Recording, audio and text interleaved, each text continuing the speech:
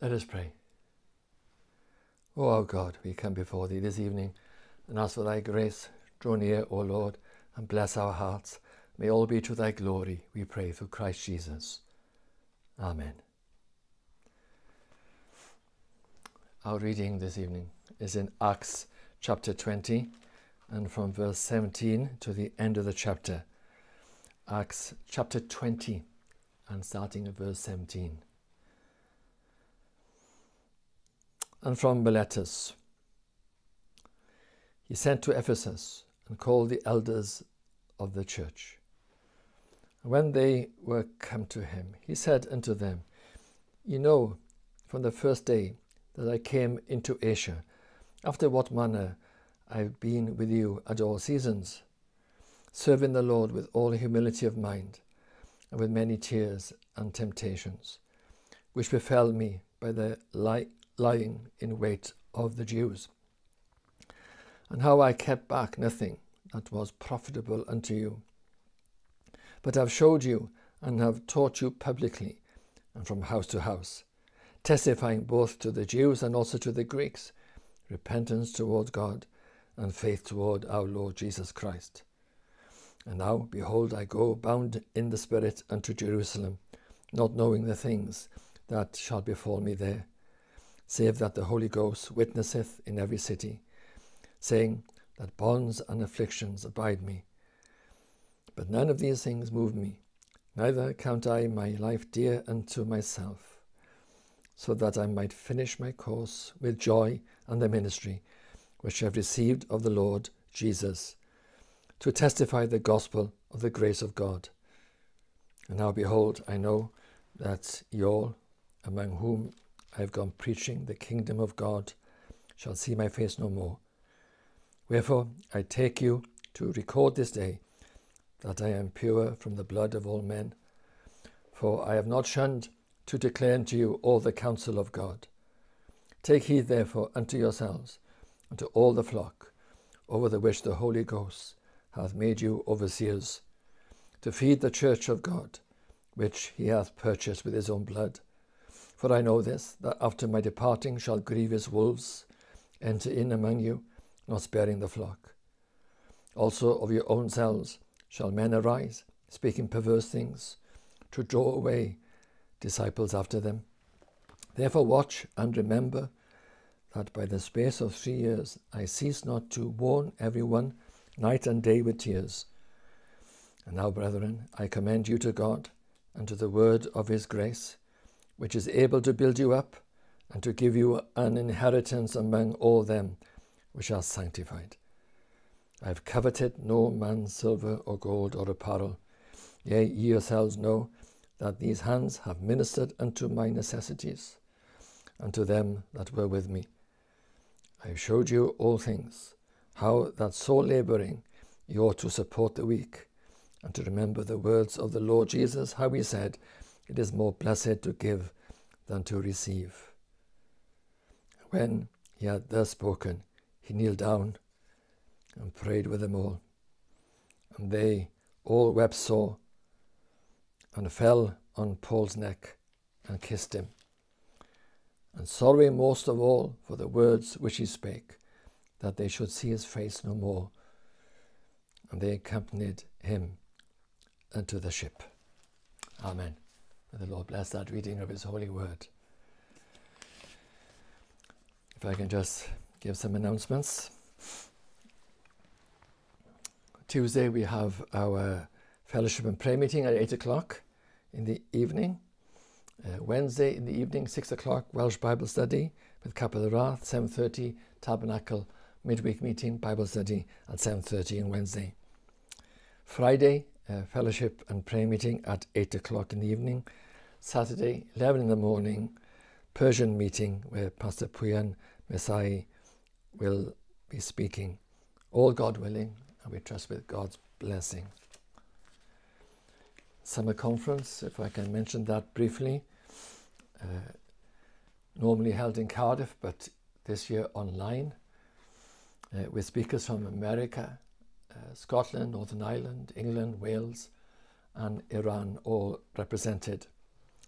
Pray for God's blessing on this conference. The meetings will be on the days scheduled, at the times scheduled, as shown on the leaflet and on the website. Well, may God bless these meetings, all God willing, with God's blessing. Our hymn is 614. 614. Come, O thou all victorious Lord, thy power to us make known. I'm not certain whether we know the tune, although it's not difficult to sing. The tune's name is Autumnville. Hymn 614. Come, O thou all victorious Lord.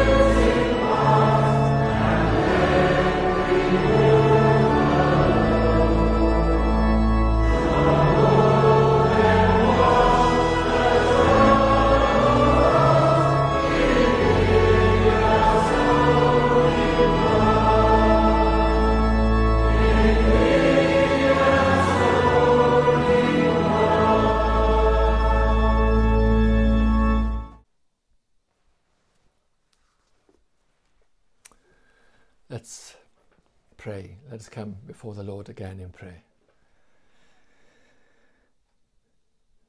Our God and our Father which art in heaven, hallowed be thy name. We come again, O Lord, in that legal and right way of the Lord Jesus Christ, with the access bought by him through his blood. We thank you for the blood of Christ that takes away our sins. And we are sinners saved by grace, O Lord, and we come before greater holy God. It is a remarkable thing in and of itself. The sinners should come before God. Oh Lord, we thank thee for the grace of this moment now, where we can turn to thee, and Lord, our prayers rise and they are heard in heaven. Oh Lord, that thou would indeed come down upon us and bless us together. We pray for the service here and in other churches this evening, and indeed across the world. So we think of the cause of the gospel, both here and abroad. We pray for the prosperity of it.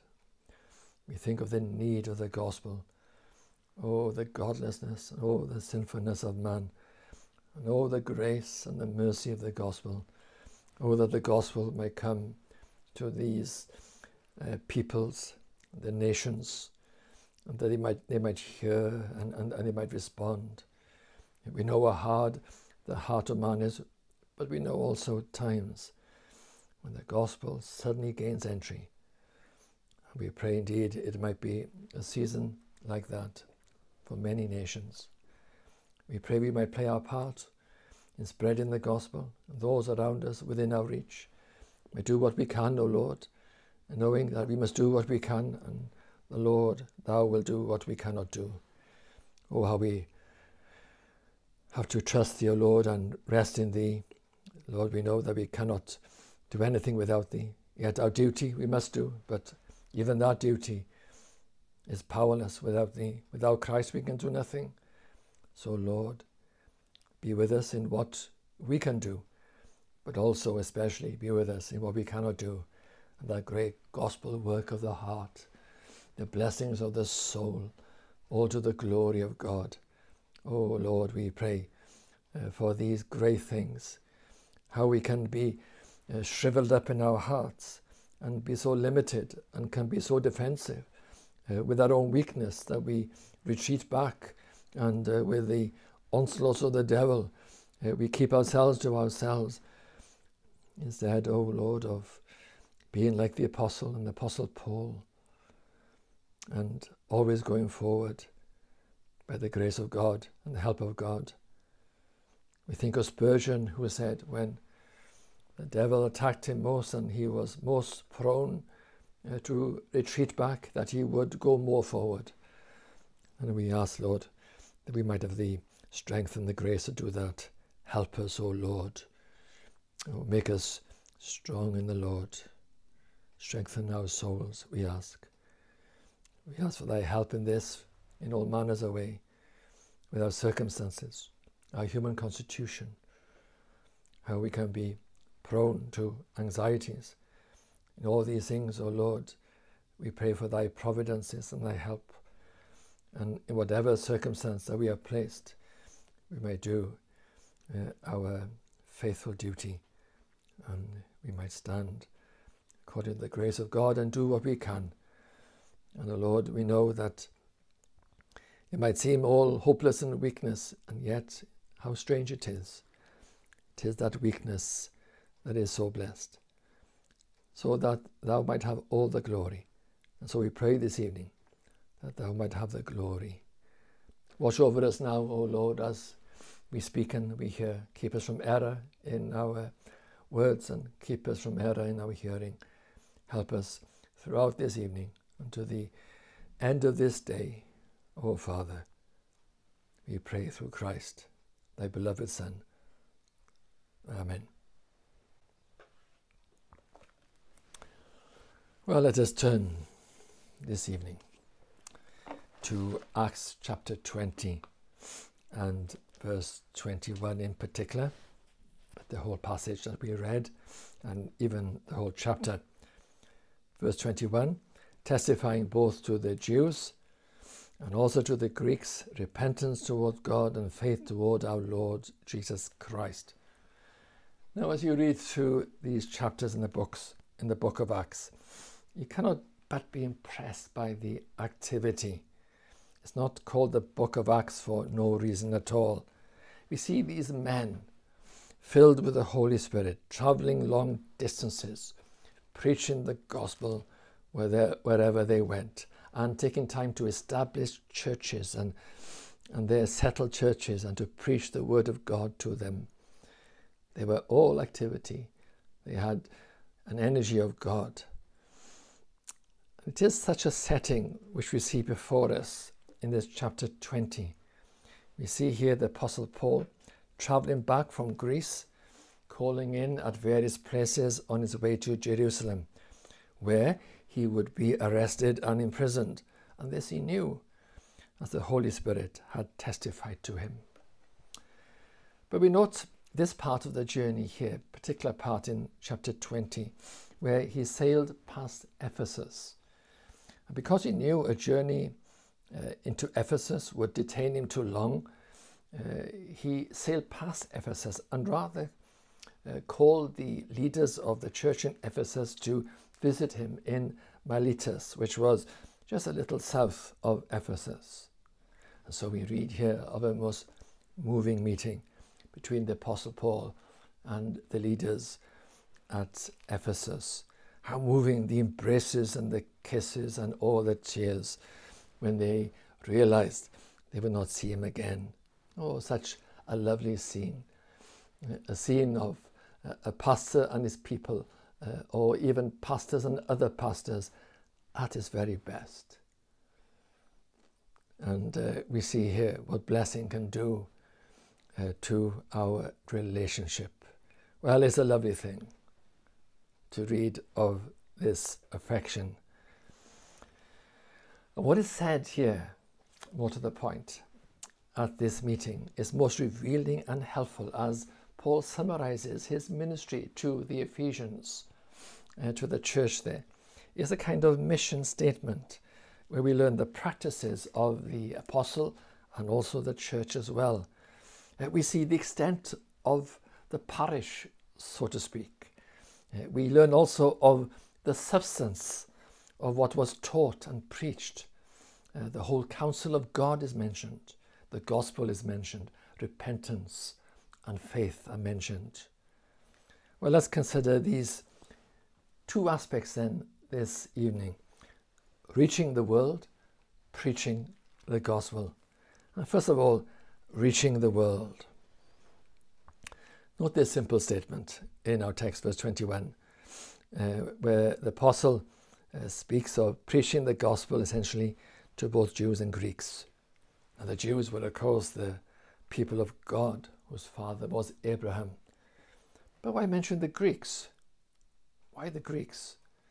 Well, it means more than those from Greece, for sure. It even means more than those who spoke Greek, as Greek was the dominant language during this period, the lingua franca, you could call it.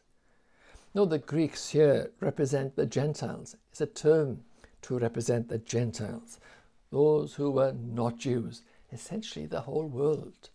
The whole world is in this term, the Greeks. And so we see here what Paul is saying. He preached the gospel to the Jews and the whole world, or as far as he could travel, and how he traveled indeed. The Jews and the whole world. Now this is not a one-off statement. Many mentions in the scriptures of Jews and Gentiles. There is, of course, a sense that the gospel went first to the Jews, but it is evident it was always meant for the world. Very clear from the scriptures. And so we see in Paul's ministry this is worked out. He often searched out Jews in the synagogue, even if in some Gentile country. And because, as we know from the accounts we have here in the book of Acts and from the epistles, because of the hardness of the hearts of the Jews, he said he would go to the Gentiles. But even then we see with the apostle the broadness of vision. As mentioned here, he preached to both Jews and Gentiles. And we see that, don't we? Time and time again. And it's something we should note. These are significant things, and things which bring important principles to us as a church. Is this not what we see with the Saviour too? He most certainly came first to the Jews. He also went to the half-Jews, the Samaritans. And then we read of the Greeks inquiring, "Sir, we will see Jesus," said the Greeks. And now Saviour, deeply troubled by this. Why was he troubled? Because he knew he had come to save the world, and he would die for these Greeks and die indeed for the nations of the world. As the Samaritans said, he was the Saviour of the world. What a wonderful statement that is, the broadness of it and the relevance of it to all the nations of the world. This is the Saviour of the world. Well, we know, going on, the Jews looked down on the Gentiles, and the Gentiles were against the Jews. Not only here, in the scriptures, the Old Testament, we see with the nations, in the New Testament, we see in the book of Acts and in all the other accounts in the Gospels and so on, and even in the history of the world, we see this clash between the Jews and the Gentiles. And then when it came to the church, when Jews were converted, this problem went on. They were initially against the gospel being offered to the Gentiles even. And then later on, once they had accepted that the Gentiles were truly saved, they still had issues with the Gentiles. But what I would say is this: what has that got to do with the gospel? These are the ways of a troubled world, and the ways of the Lord are quite different. It's to the ways of the Lord we look. And as we apply this, we may think and compare ourselves with the Jews. We are not Jews, of course, but we can have an attitude just like the Jews had at this time. Now, of course, they were God's special people, but if they truly understood that, it would have humbled them and given them a heart for people. And especially in this coming of Christ and the time to reach men with the gospel, they should have responded with a heart like the heart of God. But rather, they were parochial. They only thought of themselves, their own people. They thought themselves as a special nation, not in that spiritual sense, by grace, which would have humbled them, but in a worldly and a proud sense. And they had a prejudice against other nations, which our Saviour often corrected with the disciples. And we see it in the accounts. Sometimes this prejudice was manifested as having no interest. You know, I was just reading the other day, and the account there when the disciples went into the villages of the Samaritans and they did not receive them. And they responded asking the Saviour to send fire down upon the village. And our Saviour corrected them, that their spirit was not of the Lord.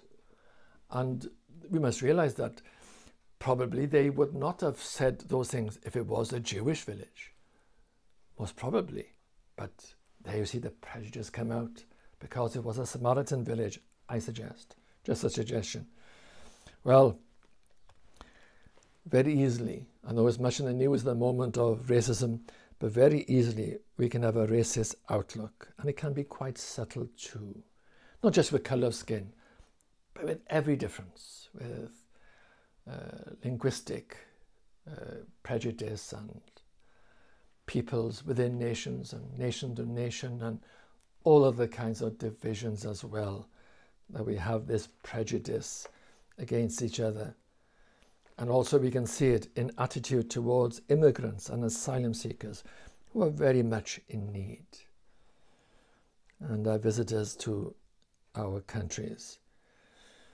And if such things are in our hearts, such prejudices and attitudes, not only is it not good, my friend, it's actually very bad, and is not of the Spirit of the Lord.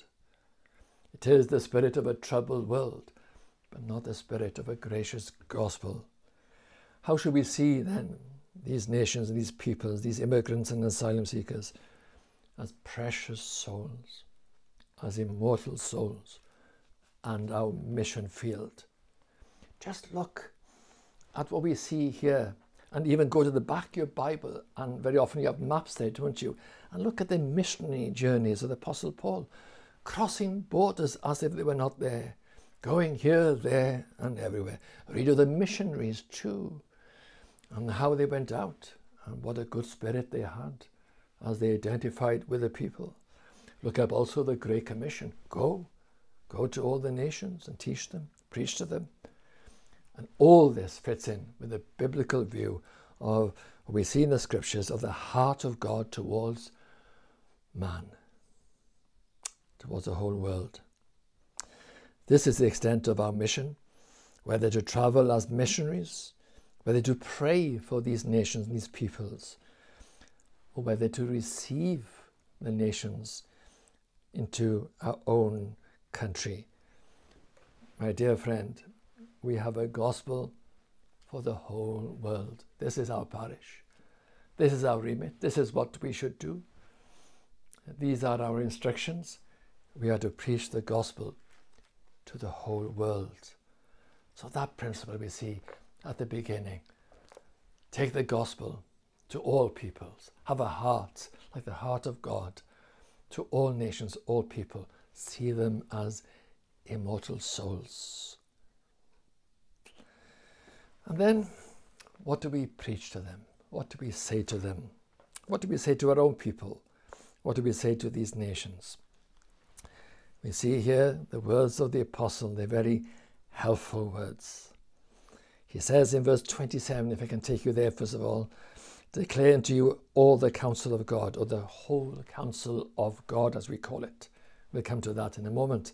And then in our text, verse 21, the gospel, the heart of the gospel, repentance toward God and faith toward our Lord Jesus Christ. Testifying both to the Jews and also to the Greeks. Repentance toward God and faith toward our Lord Jesus Christ. What a great statement. This is what he preached. He says that in another place, of course, as we know, to preach Christ crucified. We'll come back to this whole counsel of God, or all the counsel of God. What is this whole counsel of God? Well, it cannot mean every verse in the whole Bible, even allowing for the fact that some of the scriptures were not yet written. It would not have been possible for Paul to preach every verse in the time he had in Ephesus. No, rather it means all the teachings, comprehensive Bible teaching, large matters and small matters. Just like a pastor might go through the scriptures and go through a series perhaps in a book or the Bible or epistle in the New Testament. And there he goes, verse by verse or passage by passage. He doesn't skip over anything. He expounds all the words. He doesn't avoid what is difficult, doesn't jump to his favorite themes. All this we know is good because so often there are hidden blessings in the things we hardly suspected would be a blessing. And there we see the whole counsel of God, the sufficiency of the scriptures come out, and how they have a word to say for all aspects of life, and they are sufficient. So in that sense, all the counsel of God, the whole medicine cupboard, you could say, every medicine is there for us to take when suitable. There are two major things I might say about the whole counsel of God to explain it further. One major thing is that this whole counsel of God is not a flat matter. The truths have a relationship to each other. They are in harmony and a composition as well. Just like, the notes of a piano. We could play them all the notes, but what is that? But as we see, the pianist and the concert pianist, and there the emphasis and how all these notes are used, the expanse of it all the keyboard is used, and there we see how it all comes together as a wonderful composition. And there's emphasis. They're not just played blandly. There's softness of touch and maybe sometimes hardness of touch. And so you find, don't you, all these varieties in the playing of the piano, which is a picture of the whole counsel of God. It is a composition, which leads me to the second major thing I want to mention about the whole counsel of God. Yes, it's not just a flat thing, as if you go verse by verse by verse with no different emphasis. No, rather it's a living thing. And it's much to do with the gospel and much to do with Christ. You understand all the counsel of God when you see the place of Christ in it and the place of the gospel in the whole counsel of God. Now let me just say this. Sometimes I feel people use this phrase, or we preach the whole counsel of God, as an excuse not to regularly preach the gospel and not to hold gospel services perhaps every Lord's Day. We don't have a gospel service, we preach the whole counsel of God, and it sounds so impressive, but it's not impressive because it is a misunderstanding of the whole counsel of God. Yes, the whole counsel of God is there, but with emphasis, in harmony, and with the major themes coming out, the gospel and Christ. Indeed, you cannot really understand the whole counsel of God without a great emphasis on the gospel. The gospel is the theme of the whole counsel of God. And Christ too. Christ himself said, did he not? Search the scriptures, for in them ye think ye have eternal life. And they are they which testify of me. They testify of me. They search the scriptures. They testify of me, he says. Very similar and reminiscent of the words spoken of Christ preaching to the two men on the road to Emmaus. He expounded unto them in all the scriptures the things concerning himself. Christ is the key to the scriptures and the key to the Old Testament. And the whole counsel of God is all about Christ. As we sing in the hymn, Christ from whom all blessings flow. The whole counsel of God is dominated by Christ. God reveals himself to us through Christ. Through Christ we know God. And so the importance of these emphases of the scriptures, we bring them out, and the centrality as we see the emphasis in the words of Paul. Yes, the whole counsel of God, but what did he preach? He said, I preach Christ crucified.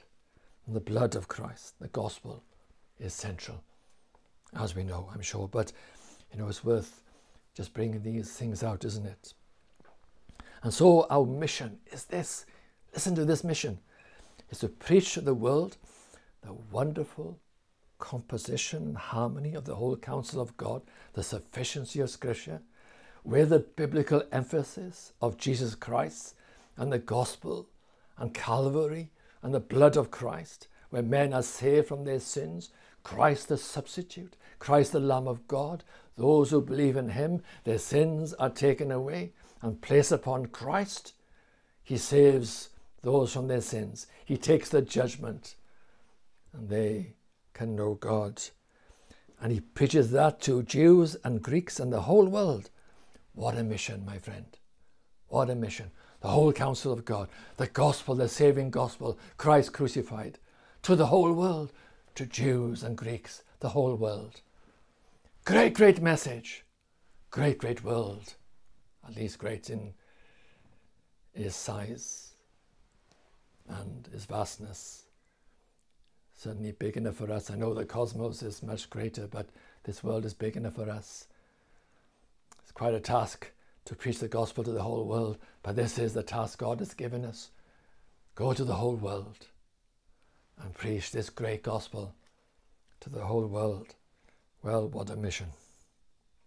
But let's come to what I mentioned as the heart of the gospel.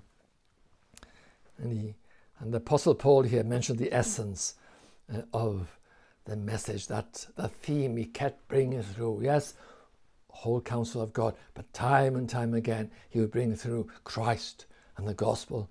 And so he mentions here, he testified to Jews and also to Greeks, repentance toward God, verse 21, and faith toward our Lord Jesus Christ.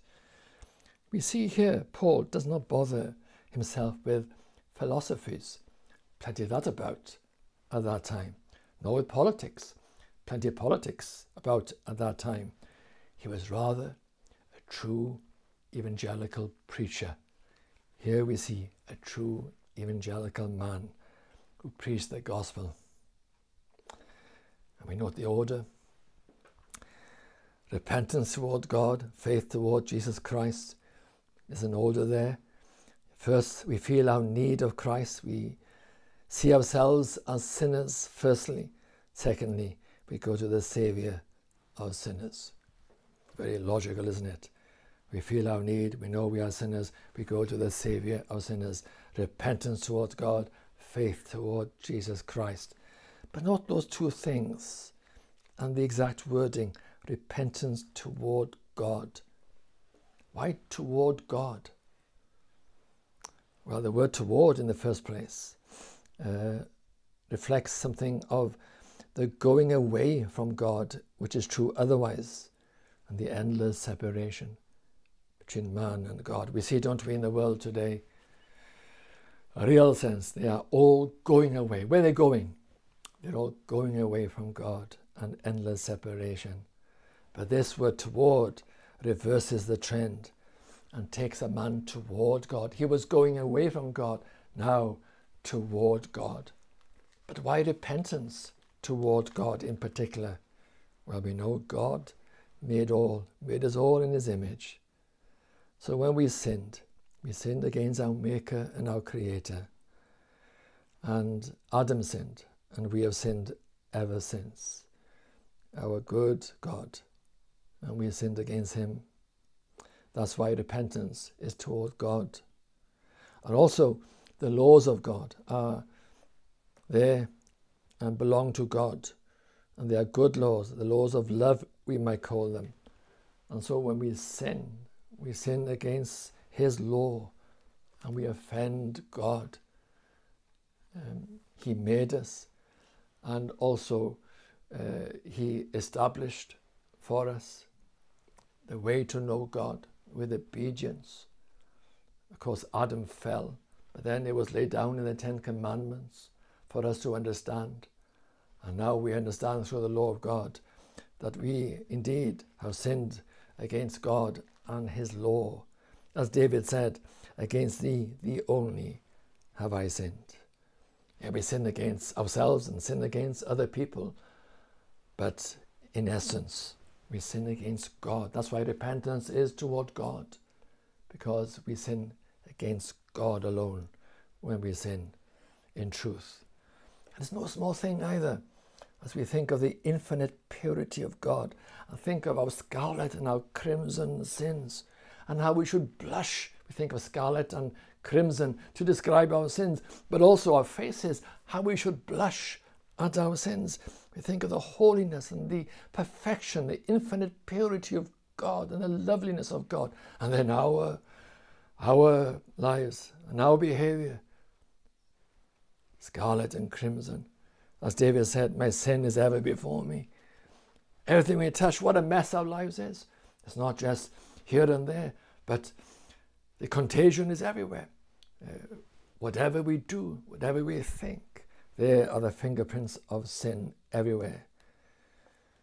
And also we repent towards God because only God can forgive, as he is the one offended, and he is God. Let's not forget that. He is God, Almighty God. Only God can forgive. For this reason and all these reasons I've mentioned, we preach repentance toward God. To him you go, my friend. What shall I do with my repentance? Go to him, go to God. With sorrow, say sorry. With repentance, turn away from those things. Go to him, confess your sins before him. But then there's something else here. Yes, repentance toward God, but then also faith towards Jesus Christ. Why faith toward Jesus Christ? Jesus Christ is the way back to God, essentially. And this repentance is part of it. Faith completes it. Repentance shows our need of Christ. Faith in Christ, of course, is what saves us. And they are two and one and the same. You can't really separate them. Repentance of sin, repentance towards God, and faith towards Jesus Christ. But in particular, faith towards Christ is the way back to God. He's the appointed way. He's the Messiah of God. He's the legal way and the only way. Are you going to look at other ways? Are you going to devise your own way? Who are you, my friend? What kind of thinking do you have anyway to devise a way back to God? Or follow the thoughts of other sinful men? No, we have here the pure thinking of God, the gospel thinking of God. And Christ is that way. He is the only way. And what is more, not only is he the way back to God and the only way, he can save us. He can reconcile us. He can remove our sins, as we've said already, which offend him. Yes, the blood, as we mentioned, Calvary.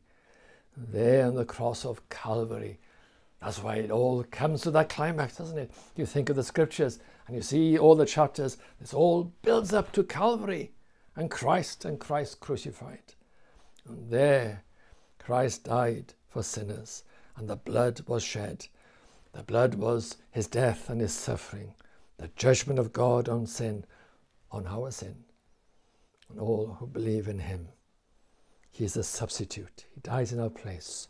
He's a sacrifice for sin, the Lamb of God, which taketh away the sin of the world, the atonement. And one more thing from our text here. This faith is toward Jesus Christ. We might note that in the same way as repentance is toward God. Here we see we must in our hearts reach out to him, go to God and go to Christ, is what these words tell us. And so indeed, it is forward moving. There is a move of the heart, in the depths of the heart, as we mentioned this morning. But once the depths are stirred, the heart is moved. Where does it go? It goes to Christ, to the Lord Jesus Christ. Oh, therefore come is the message. If I can speak to those who are not saved here this evening, or go, whichever way you want to look at it, whichever perspective you're looking from, either from Christ saying come, or from the position you are and go, or come. Go towards God. Go towards Jesus Christ is the essence of the meaning. Go to him, my friend. He's a Saviour. This is a great issue in your life. Your life can be very busy and filled with all comings and goings, disappointments, encouragements, moments of sadness, moments of happiness. All these things come and go in the lives of people. But you know, there's something terribly missing if it's not this moment in your life. We believe in Jesus Christ. And then the great eternal matter is sorted. You know the living God. You know your Maker and Creator. This is the message we preach to this world. There's nothing more wonderful and more urgent. Nothing more urgent and more wonderful. Whichever way you look at it, it is urgent. It's also wonderful to offer to men and women forgiveness of sins and life, eternal life in God through Jesus Christ. And this is our mission, to preach the gospel to the world. Let us not water down the gospel or diminish the gospel. Let us not diminish our parish and say it's only these people. Understand the fields before you. Go wherever the Spirit leads you. If they come to us, receive and tell them the gospel. Wherever we find ourselves, tell them the gospel of Jesus Christ. They are souls. All of them are souls. They need Christ. And then do not diminish the gospel. Tell them of the grace of God towards sinful men and women. Tell them they can know the Lord through Jesus Christ, can know life in their souls, forgiveness of sins. It's the best of messages. Ah, yes, it will come with persecutions and with trials in this world.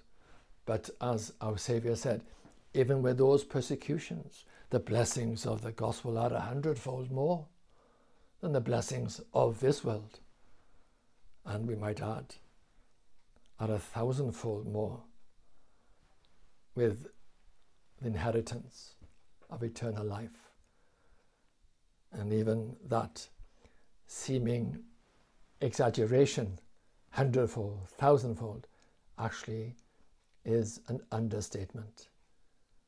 1,000-fold doesn't quite capture it. The life, the glory of God. Well, we have a task, a wonderful task. And so much militates against us doing this. Our own spirits, our own depressions, our own attitudes, our prejudice, attacks of the devil.